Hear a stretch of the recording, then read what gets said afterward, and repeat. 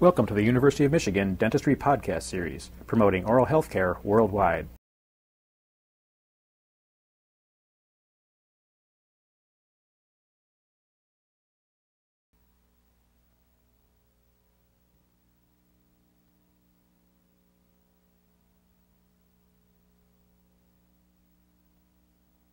Zinc oxide eugenol materials are used both as liners and as bases. The Kerr Cavitec, which was a two-paste system zinc oxide eugenol, was used as a lining agent in thin layers. This is a rather weak cement.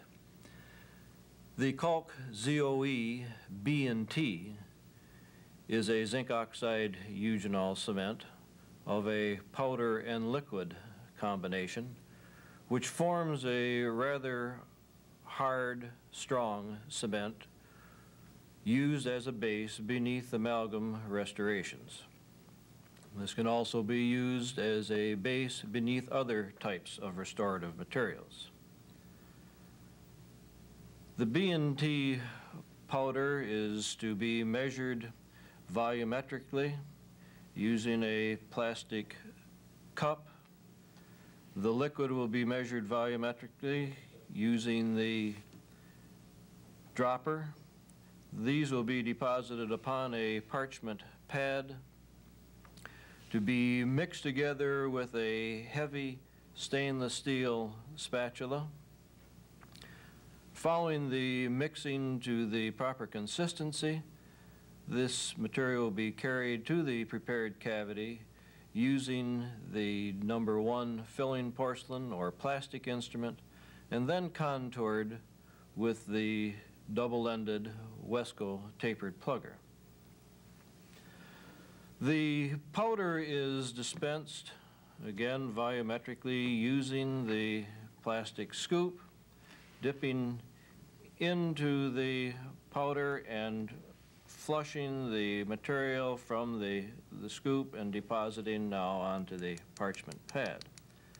We will be using a 2-drop mix, and therefore a second scoop will be placed alongside of the first, and then depending upon the need for additional powder, we'll place an additional amount up in the upper corner of the parchment pad. The powder liquid proportioning is only an educated guess, and therefore we have the additional material if this is needed. The liquid will be again proportioned by bringing material up into the dropper about halfway. We'll dispense a drop back into the bottle and place 2 drops onto the parchment pad.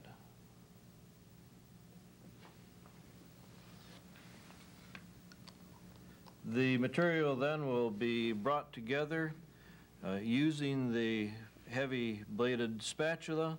Although this is not a critical mixing procedure or mixing time, we'll attempt to bring about the heavy putty-like consistency in approximately 30 seconds.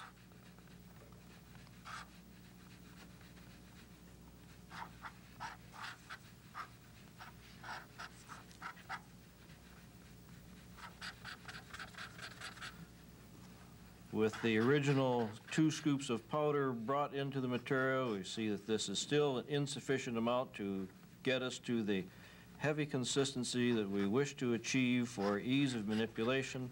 Therefore, more powder is being used.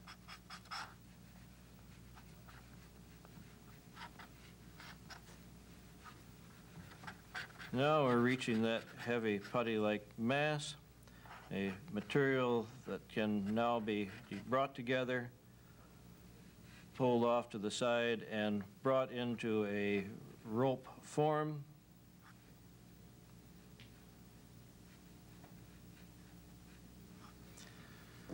In carrying the material then to the prepared cavity, we might first dip the plastic instrument in the powder to carry over and take a portion of the material, bring this to the prepared cavity. A second portion then might be used for an appropriate amount of material. This brought into the prepared cavity and placed. Then we might move on to the use of the double-ended Wesco plugger, again dipped into the remaining powder in order to bring about the contouring of the material and minimize the sticking of the material to the instrument. So we have now proportioned, properly mixed, and have then carried forth the material into the prepared cavity, the B&T base zinc oxide eugenol. You've been listening to a presentation from the University of Michigan School of Dentistry, which is dedicated to supporting open learning and open educational resources. This recording is licensed under the Creative Commons. It may be reused and redistributed for nonprofit use. Please attribute materials to the University of Michigan School of Dentistry and redistribute under this same license. For more information on how this and other University of Michigan School of Dentistry recordings may be used, visit www.dent.umich.edu/license.